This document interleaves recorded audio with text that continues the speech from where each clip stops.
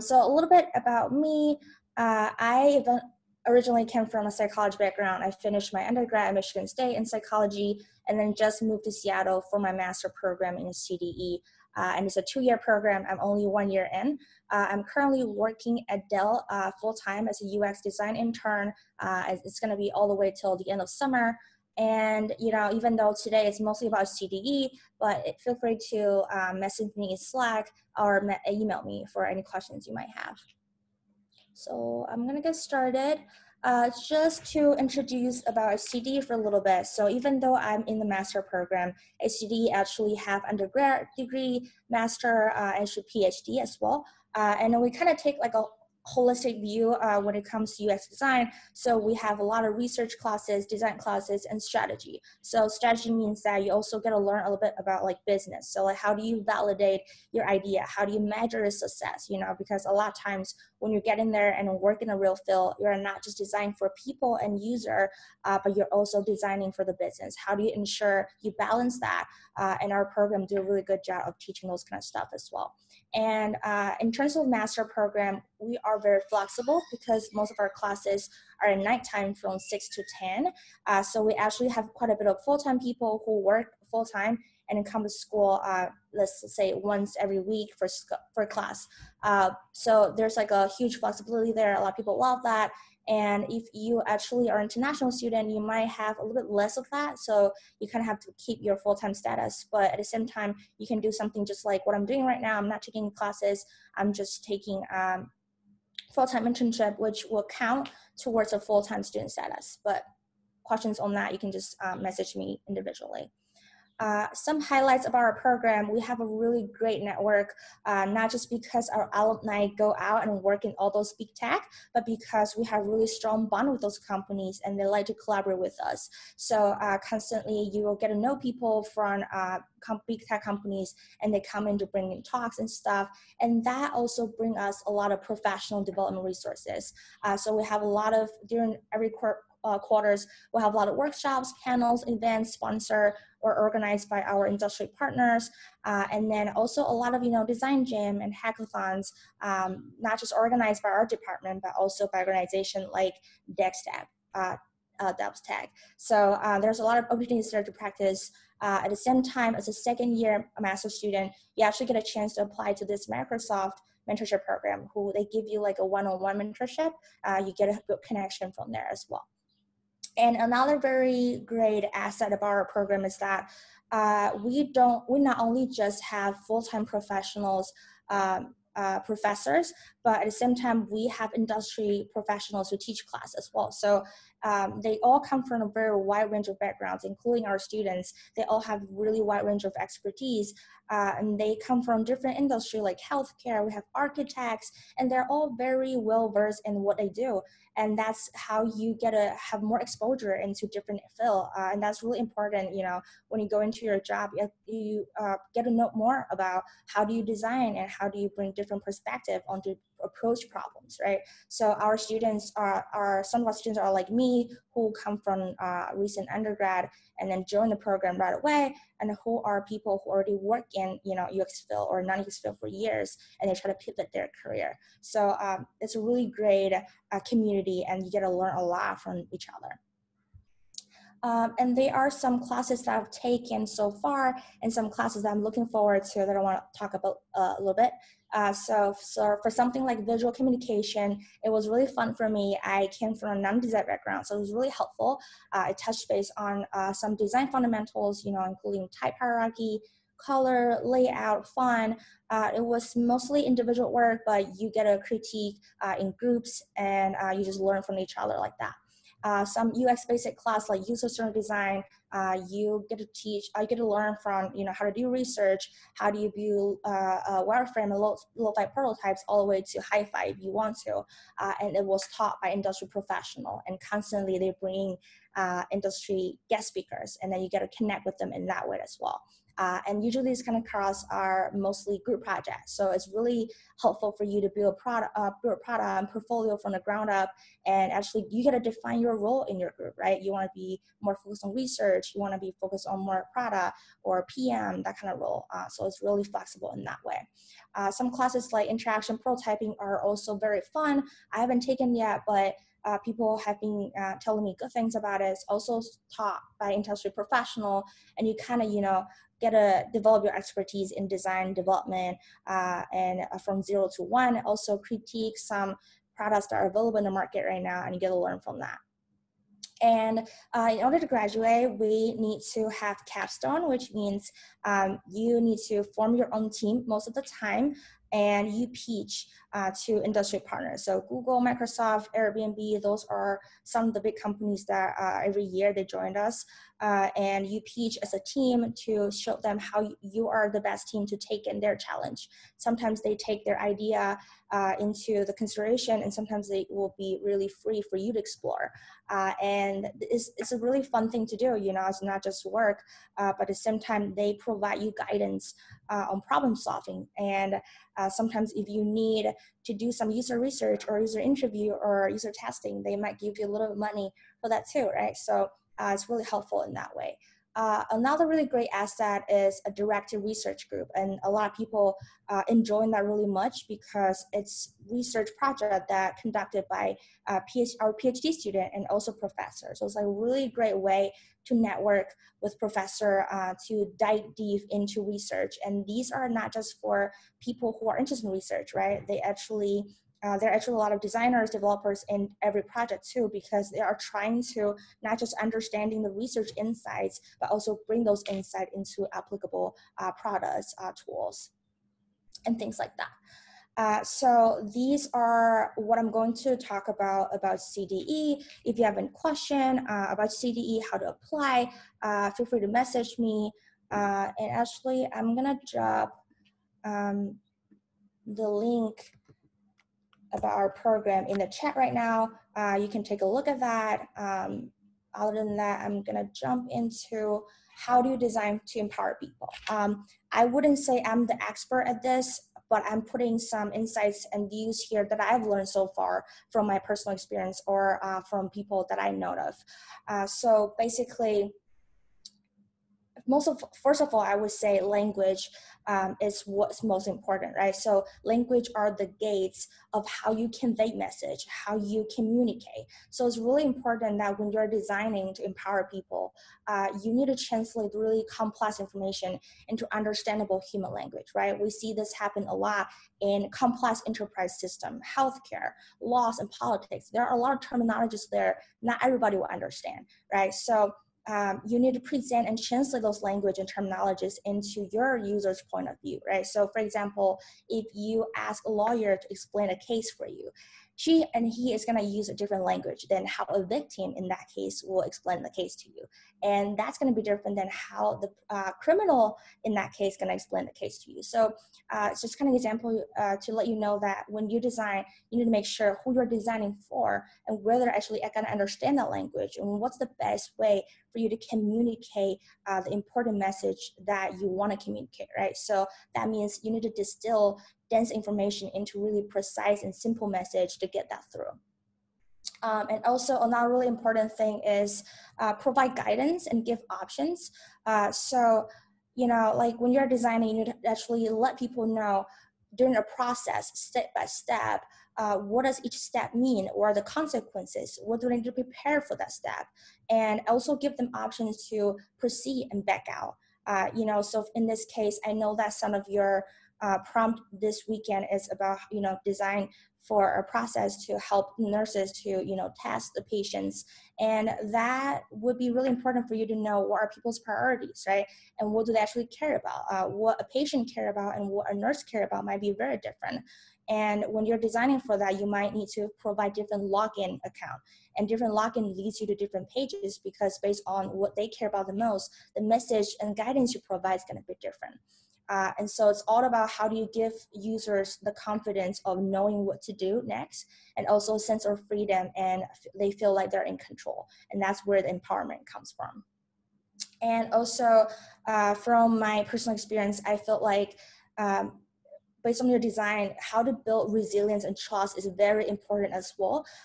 People's behavior, changes based on the signal and feedback we receive from our environment, right? Just like how we interact with our friends and strangers, we sense their emotion, we sense their feedback, and we make decisions, and we react based on that.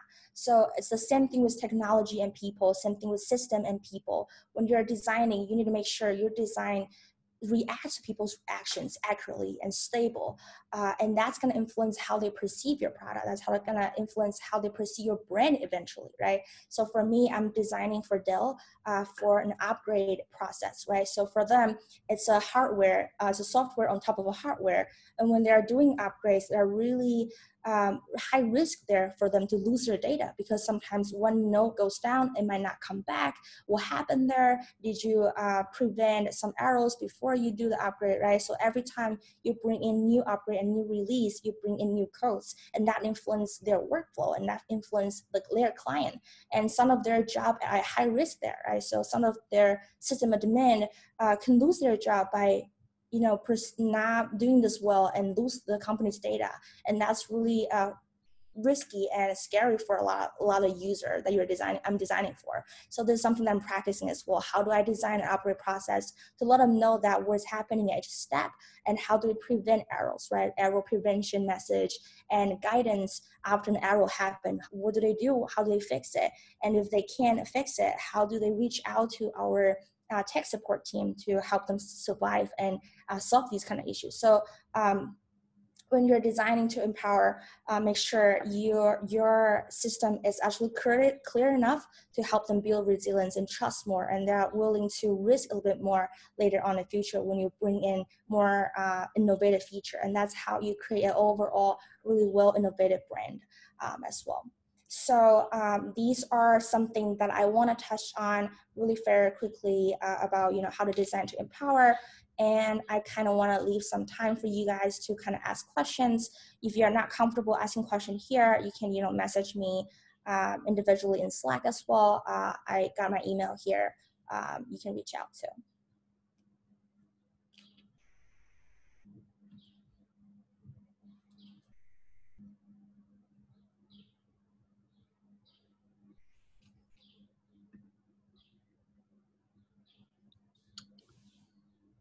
Would anyone like to go ahead and ask any questions or share their work for feedback?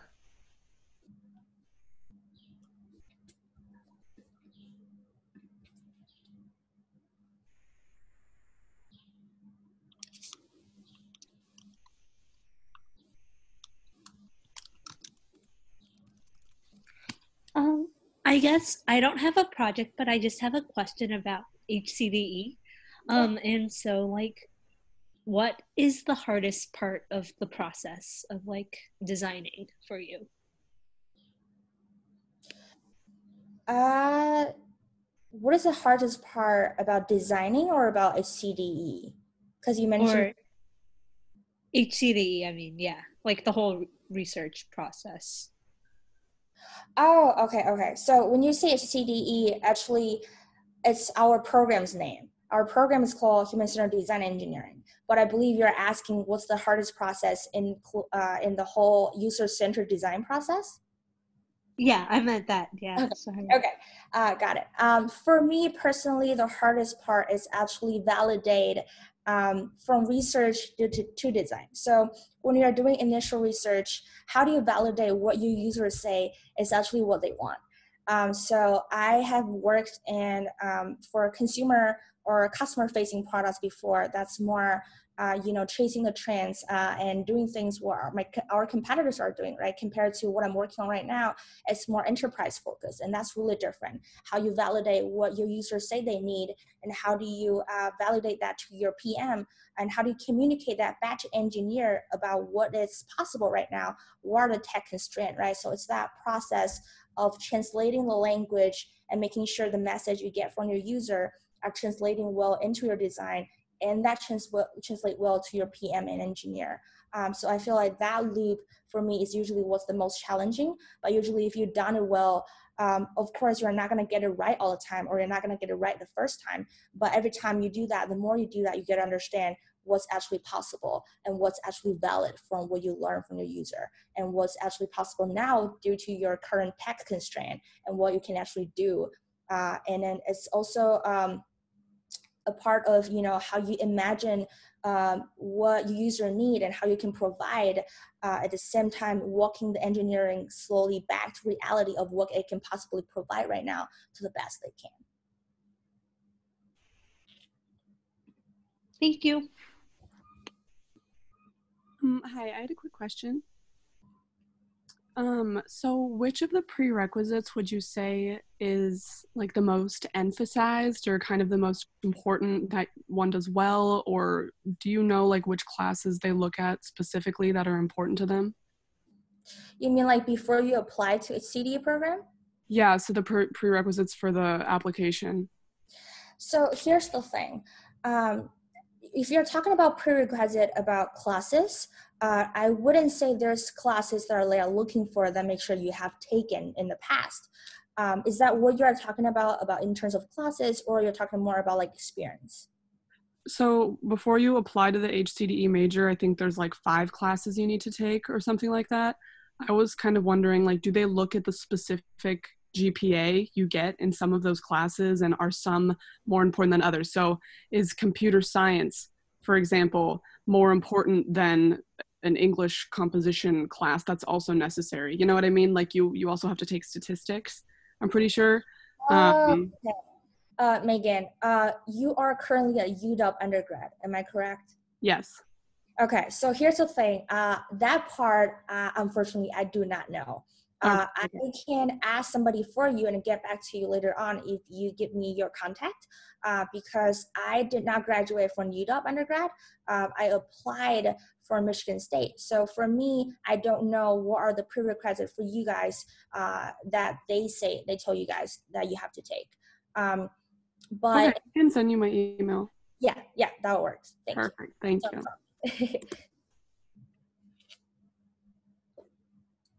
I think there's a question from Ashman Single. He's asked, what are some examples of the careers people are getting into after HCDE? It's a great question. So mostly they go into the career fair as UX designer. But you know, there are a lot of titles out there. So UX designer and UX researcher are the most common ones. But we also have content strategist or like called UX specialist, which is more so like a generalist based on the company you apply. They might call it differently. So for Facebook, they also recruit people from our program. But in their company, they don't call it UX designer. They call it product designer. So that could be also another title. We also have people who go into product management, right? So not just focus on design or research specifically, but a holistic view of how do you manage a product, how do you bring business perspective into a product. So we also have people who go that way. It kind of depends, but I would say majority is UX designer, product designer, UX researcher.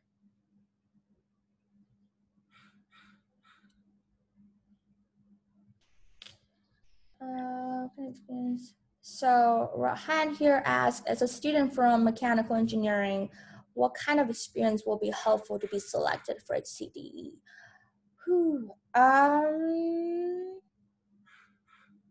I want to apologize first. I did not come from mechanical engineering. What I want to say though, in terms of being helpful to be selected for HCDE is that we have such a wide range of people coming from different backgrounds. They are not looking for one thing or two. They are not looking specifically what you have as your undergrad degree. They're looking at what you want to bring and what makes you want to go into UX, right? So everybody from different expertise have different things to bring on. We have people who study architecture, where we have nurses. We have people who study social science, psychology, who does not have engineering background or IT background or coding or design, nothing like that. But we all had a purpose coming into this program. That's something we want to get out of, right? So you might want to focus more in terms of what you want out of this program, and then try to persuade them in that way, because everybody has something to bring onto the table, right? So for you as a mechanical engineer, what you have learned as a mechanical engineer that you feel like will help you success in this field, and what you are lacking right now, you think you're lacking right now, that our program can help you to achieve. So it's that kind of both way contribution that you want to talk a bit more in your application. I think that will be more helpful in terms of being selected. Don't focus too much on what you have experienced so far. So like people who get selected are well versed in what they do and also have a wide range of experience, right? Some of them have never been in the industry before. So in that sense, I would say bring more your spotlight, what you contribute to the program, what you contribute to the field, what you want to achieve, and also how HCDE can help you. Might be more helpful to talk about there.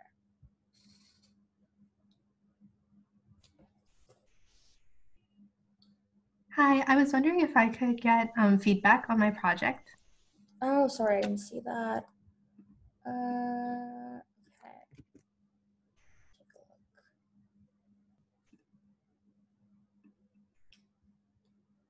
look. At the same time, I think we only have 3 minutes left, so I want to make sure I actually answer people's questions. So for Katrina, do you mind I message you individually about the feedback? Yeah, for sure, for sure. Thank Okay. you. Ethel's on Slack, by the way, so you can connect with her. Huh? I said you're in Slack, so you can communicate there. Yes, yes. So I can communicate back with you about that. I just want to make sure, is there anyone else have any questions about CDE or, you know, design in general, I guess?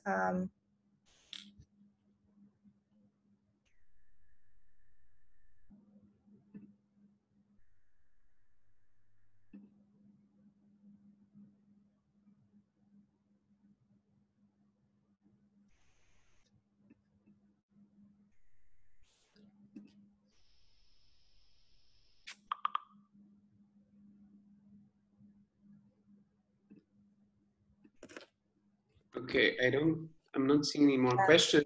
Mm-hmm. So Christina, you can go ahead and connect with Ethel on Slack. I'd just like to go ahead and thank Ethel so much for coming in today. I really appreciate it. I think she went over her career in real detail as well as her experience in HCDE, which I really enjoyed learning about because I myself am considering different master's programs. And if you're even considering joining the undergraduate program of HCDE, definitely do check out their website. We've gone ahead and shared in the chat, as well as we'll share it in the announcements, so you can go ahead and learn more about the program.